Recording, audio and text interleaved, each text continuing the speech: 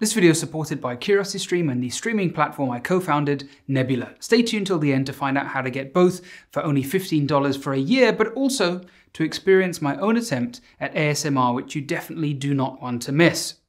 Now, I've been using YouTube for a decade or so now and making videos seriously on here for about 2 years. But ensconced in my little educational YouTube bubble, I've managed to avoid a lot of the stranger corners of the platform. One term I was familiar with for a long time was ASMR, but my sole example of it was a video of an extremely attractive woman dressed as a doctor, frankly, molesting a microphone in what I inferred to be a seductive way. I thought this is weird and cringy, and if I wanted to watch good-looking people dress up as healthcare professionals and make noises, well, there are other websites for that. But recently I was looking for a clinical skills video. In medicine, this is what we call a tutorial video about some examination or something like that. Examining the heart, the eyes, cranial nerves, you get the idea. And most of these videos are pretty niche. They're really only going to be looked up by medical students or junior doctors, but I noticed some had a lot of views, like a lot, millions. What was going on? So I investigated. Some of them weren't even uploaded by medical channels, but by ASMR channels. For those of you only vaguely as familiar with ASMR as I was a few weeks ago, you might be asking, hang on, what actually is it? ASMR as a term was only coined about 10 or 12 years ago, and it stands for Autonomous Sensory Meridian Response. It can be defined in several different ways, but generally regarded as a relaxing or enjoyable feeling, perhaps accompanied by a tingling sensation often described around the head. Triggers can be varied, but frequently include speaking softly, personal care, pleasant sounds, and many more. Intentional ASMR, in terms of YouTube video making, is where people set out to make videos to generate the desired effect, whereas unintentional ASMR is where viewers derive the same pleasurable experience from a video of a process that has some other purpose. As far as I can tell, the difference between the intentional and unintentional ASMR crowds is the third biggest divide in humanity since the Great Schism of 11th century Christianity, closely followed by the violent civil war of Yanni and Laurel. Examples of unintentional ASMR that I found include suit fitting, hairstyling, makeup application, ear cleaning, head lice checks, what the hell, videos from familiar faces like Bob Rogers, like Bob Ross or Fred Rogers, calmly speaking, and of course, lots and lots of medical checkups. Like a woodland animal discovering a furry convention, I was confused by all these people dressing up like me and doing kinky things. Now, I know that a frequent complaint from the ASMR community is that it's labeled as a sexual thing when it isn't, and I accept that, but doctors just don't look like this. Frankly, we're not this good looking. Let's take a look through all these medical ASMR checkups. You can clearly see that there is a gender bias here. Aha, finally some representation for us marginalized minority men. Wow, medical checkups in space. I mean, some of these are pretty inventive. Cranial nerve exams are very popular. They involve the head, which is a common sort of ASMR trigger, so that makes sense. And our eyes are just not producing enough oil these days. Wait a second. What the are you taking the piss? Well, actually, it seems like quite another bodily fluid that she's after. Jazzy ASMR. I mean, she maybe looks like she could be Indian, perhaps, so, she probably is a doctor in real life. Now, I know this isn't a medical ASMR video, and there are many weird and wacky ASMR videos that I could pick on out there, but when looking for personal care ASMR, I found this work of art, is really the only way I can describe it. Isn't it wonderful? Which I had to share. Yes, it's Shrek boyfriend roleplay. When I see something like this, I do wonder if the pandemic really was actually punishment sent down by the gods, for humanity hath strayed from the divine path and into depravity and no longer deserves to enjoy earth's bounties. Now, I don't want to sound like I'm hating on the intentional ASMR medical crowd. It's just not for me. I'm sure they'd understand why a doctor would find it hard to watch someone talk medical gibberish. If I wanted to do that, I could just watch The Resident. But then again, if you consider the unintentional ASMR, I mean, I've always quite enjoyed watching artisan videos, a master craftsperson sculpting or carving a work of art, but I don't know if I'm just appreciating their expertise and a nice video. Is that ASMR? One of the difficult things about studying ASMR is that it's quite hard to define what it is and whether it's the same to different people. And in my opinion, this can lead to very problematic content being shrugged off as ASMR when it should be looked at objectively as harmful. Mukbang channels where people glamorize disordered binge eating and waste appalling amounts of food are sometimes justified under the ASMR category, although I can't imagine what is relaxing about watching, or worse, hearing people eating like they've been starved for days. Chiropractors cracking joints is a hugely popular genre of video that people overwhelmingly describe as satisfying, but these sensationalist videos of patients that have come to the practitioners for help, but instead find their medical problem the centerpiece of pseudoscientific theatre, inculcate acceptance of quackery. Chiropractic has no basis in science and it's never been shown to be superior to physical therapy. Surprisingly, for something so prevalent online, there's not much research focusing on it. But one of the leading scientists looking into ASMR is Dr. Giulia Poerio from the University of Essex. Giulia, thanks so much for joining me. I'll just go ahead and start with the headline question. Is ASMR real? It's not something that everybody experiences. But it is something that is genuine. So we've got research now showing that there are physiological changes associated with the ASMR response. So when people who claim that they have ASMR, this kind of tingling sensation, when they watch videos that are intended to reduce that feeling, they show substantial reductions in their heart rate, which is consistent with this idea that ASMR is something that's relaxing. Picking up on that point about not everybody being affected, have you identified any characteristics that are common to the kinds of people that tend to experience ASMR? Yes, it's a good question. So some other groups have looked at the relationship with personality traits. So it seems to be quite strongly related to openness to experience as a personality trait. It's also associated with other complex emotional experiences like music-induced chills. So these are the chills that some people get, but not everybody, where they listen to certain pieces of music and they get the kind of goosebumps, the hair standing on end. So those things appear to be associated. ASMR is also more commonly associated with something called misophonia, which literally means hatred of sound. So this is kind of an experience or a condition where people experience extreme kind of anger and irritation at certain sounds like chewing sounds. Actually, quite a lot of sounds that are ASMR inducing as well, which is quite interesting for other reasons. So there's this idea that potentially people with ASMR have heightened sensory sensitivities. From our research, what we know is that there seems to be this kind of this interesting pattern of physiological responding in which you're getting a reduction in heart rate, but you're also getting an increase in skin conductance response. So you're getting this kind of mixed emotional kind of response that is also reflected in people's subjective reports. So people are telling us that they're feeling relaxed, but also activated at the same time. And this points to the kind of emotional complexity of ASMR. So as somebody who's interested in emotions, we normally think about emotions as being represented in a space that comprises valence, so positivity or negativity, and arousal. So the idea that it's both arousing and deactivating at the same time is something that's quite interesting from the perspective of emotional complexity. A frequent theme that I've noticed in ASMR videos and triggers is that of personal care.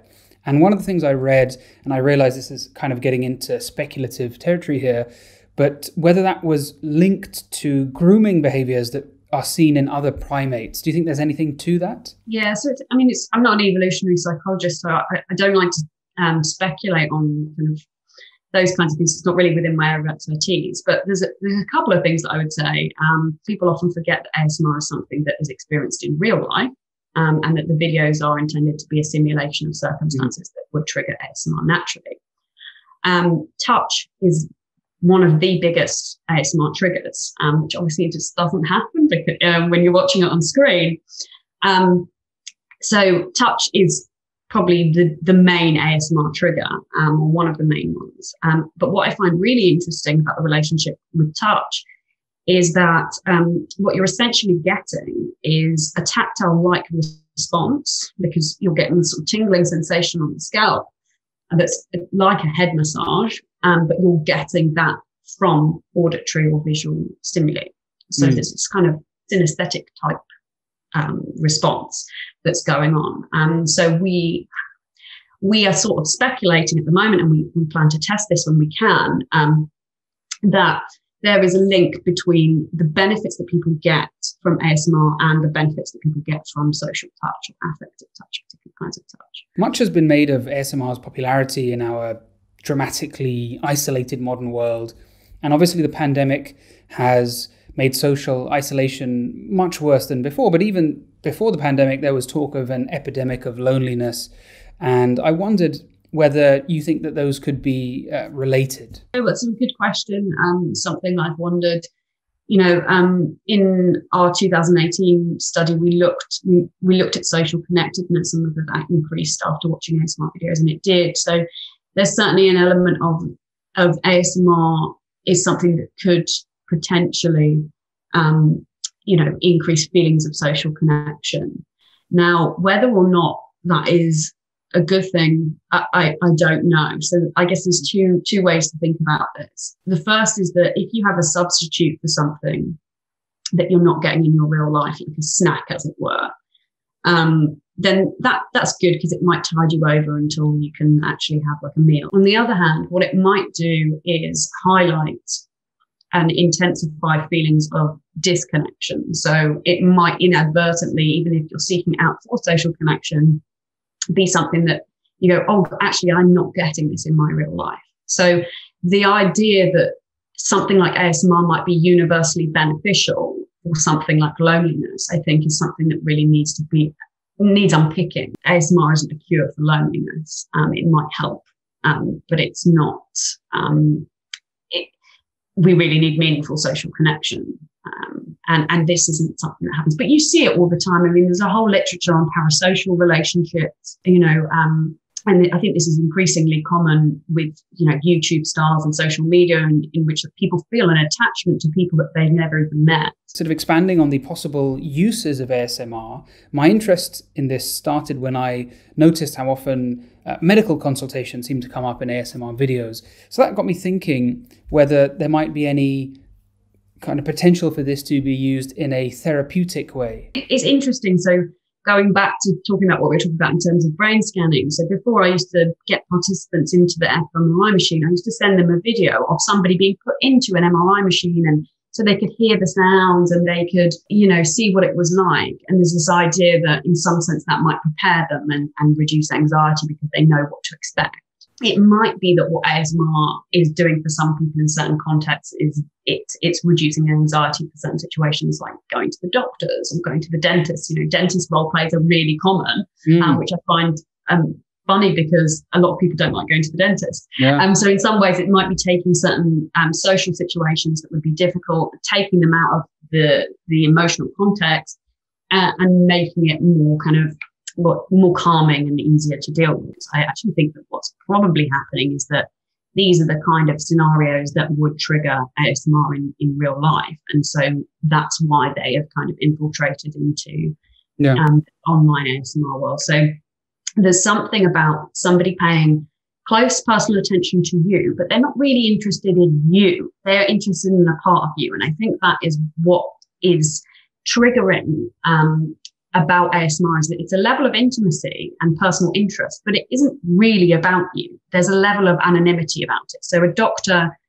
is interested in you as the patient, but they're interested in a very specific part of you, like looking at your eye or testing your cranial nerves or whatever it is. And it's not really about you. So there's this sense of intimacy that can kind of be depersonalized and anonymized, that I think is quite central to ASMR. I really enjoyed chatting with Giulia, and our conversation went on for quite a bit longer, a good 20 minutes or so. So if you want to see the full thing, head on over to Nebula, where I've posted a significantly extended cut of this video. Look, when it comes to psychology and neuroscience, I'm out of my depth here.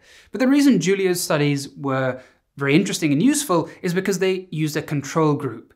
Now, a thought I had was, why not stick people inside an MRI scanner and see what's going on in their brains? And another team did look at ASMR with fMRI scanning, but without a control group. So I'm not really sure how to interpret the results. That would be true irrespective of what they were testing, but especially so with MRI, because some people find them quite unpleasant. Meanwhile, I've undergone MRI scans for my knee and my back, plus a couple of much longer ones as part of my PhD, and I actually found them very relaxing and completely fell asleep in 2 of them. And it's hard to discriminate whether tingles would be intrinsic or extrinsic in an MRI scanner, because it's quite normal to have tingling sensation caused by the electromagnetic field. Hey, maybe my ASMR requires an enormous £2 million 3 Tesla MRI scanner, which is somewhat impractical and expensive to say the least. Well, clearly a second channel beckons where I make videos pretending to put people in an MRI scanner. I'll call it ASMRI, so I'm starting to understand this a bit better. I definitely now know that feeling that people talk about. If I get a head massage, I can be knocked out like a light. But I don't seem to get it virtually. Yet clearly some people do, through a screen. Now, I'm pretty skeptical about some of the science that's been collated at ASMR University, a website set up to try and coordinate research into the field. Let's just say a lot of it is much more wishy-washy than Giulia's and is anecdotal or speculative. So the jury's out on the actual health benefits as of yet, but clearly it seems to help some people. And so does the mechanism really matter? So with all these medical consultations forming a large part of ASMR videos online, what can I, as a doctor, learn from ASMR's potential beneficial effect? I don't think there's a better person to ask than a veritable legend in ASMR circles, as well as a practicing doctor, Dr. James Gill, a man described in YouTube comments as the Bob Ross of medicine. Hi James, thanks so much for joining me.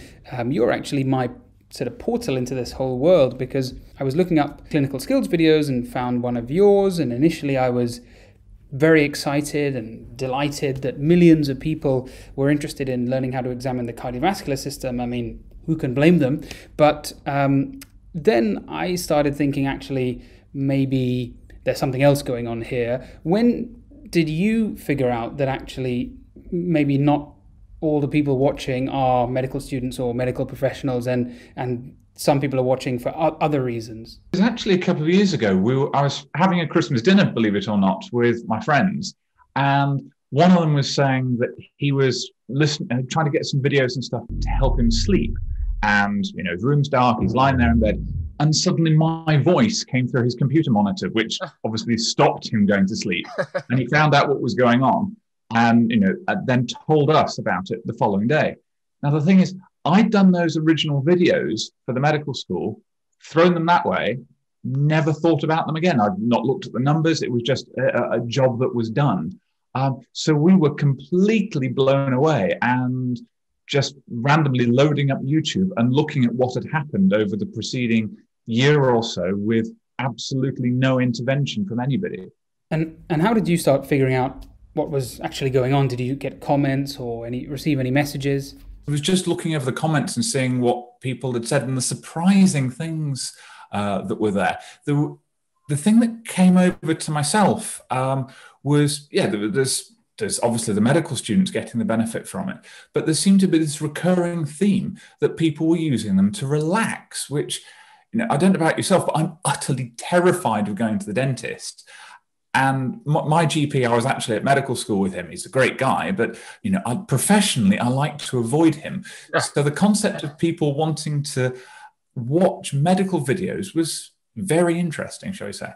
What's your sort of understanding of ASMR, and in particular how it may play a part in your clinical work? We're all aware of the doctor as a drug, and particularly in general practice, sometimes you'll have a patient that's very worried, anxious, they need reassurance, and you'll go that little bit further in examining them. You'll pull out more of the bells and whistles that we don't routinely do, but we were educated on. Sorry. Let me redo that again. But they are also, from an emotional perspective, they know that they have been examined completely. And I think that there is that crossover with laying hands on people. Why is it that physio, done on Zoom at the moment with advising someone to do the correct stretches, has less of a benefit than the physio doing the same thing face to face, helping the person do those movements and putting hands on? We're a very social species. And part of that, where the people are doing role plays, but they're sort of examining the camera, so it feels like the person is being examined. I think it's about contact. It's about a connection with somebody.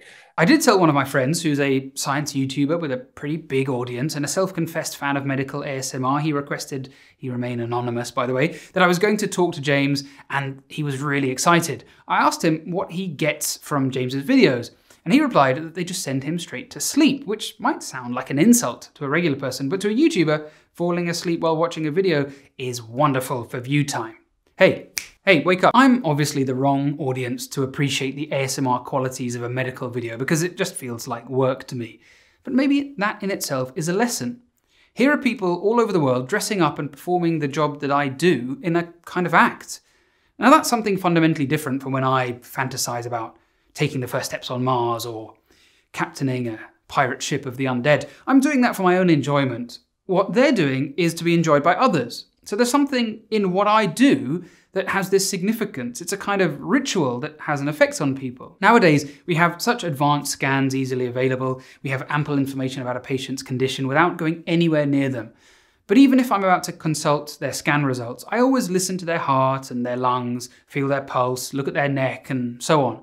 Part of that is just to keep my eye in, or rather my ear in, to stay in touch, because I teach these skills the same way James does. But when junior doctors ask me why I bother, I say it's because it's what the patient expects. There's an element of theatre to what we do. A patient might be told repeatedly that their scan shows their abdominal pain is not worrying, but there's something incredibly reassuring about an experienced surgeon laying their hands on the patient and telling them calmly they're okay. Unfortunately, I fear that COVID has made this many times worse than it was. I occasionally get referred patients that are entirely well. There's literally nothing wrong with them. But I still go through all the motions because I know that the act of me doing that is important to them, feeling that they have been assessed properly. How this overlaps with the medical ASMR phenomenon, I don't know. I'd really love to hear your views on ASMR, not just ASMR videos, but the phenomenon itself. I hope you think I've given it a fair assessment.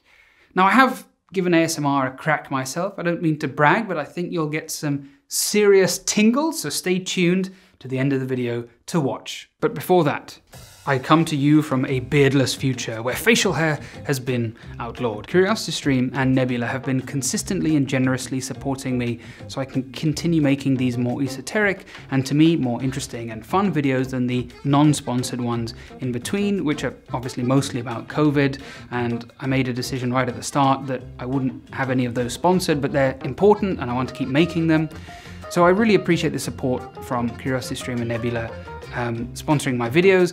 And if you sign up at curiositystream.com/medlife and use my code medlife, you can get a whole year of CuriosityStream and Nebula for only $15, which will give you and me some brain tingles. Nebula is the streaming platform I co-founded with a bunch of educational creators that you already know. It's where we can put content that might not work on YouTube, or we can put extra content, like for this video, the extended interviews with Giulia and James, or Nebula Originals, things like Joe Scott's new series on the mysteries of the human body, which looks fantastic, or Extra History's excellent video on Tipu Sultan.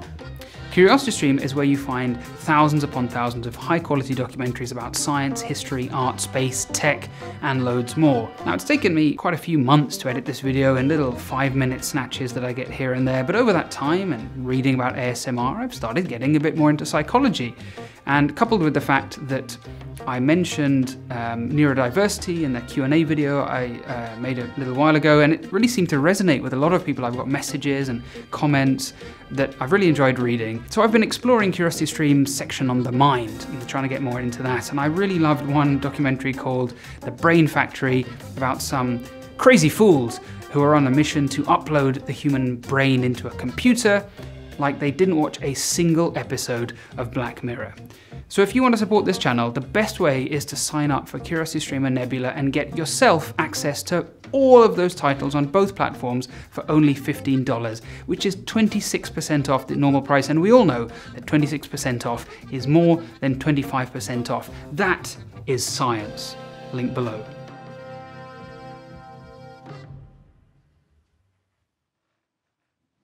Hi, my name is Dr. M. Crisis. I understand you're here for your test results. Let's get right to that. I just want to ensure you're totally relaxed, calm, Everything's going to be okay.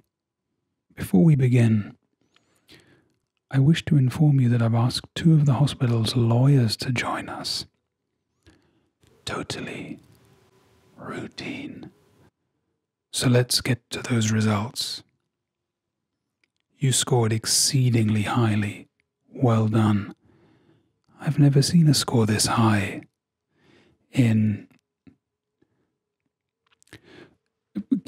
cancer markers. Yes, a high score is not what we want here. Actually, you have a fungating tumor that has riddled your entire body. It's a wonder you're even conscious. Your brain tissue is, at this point, sludge.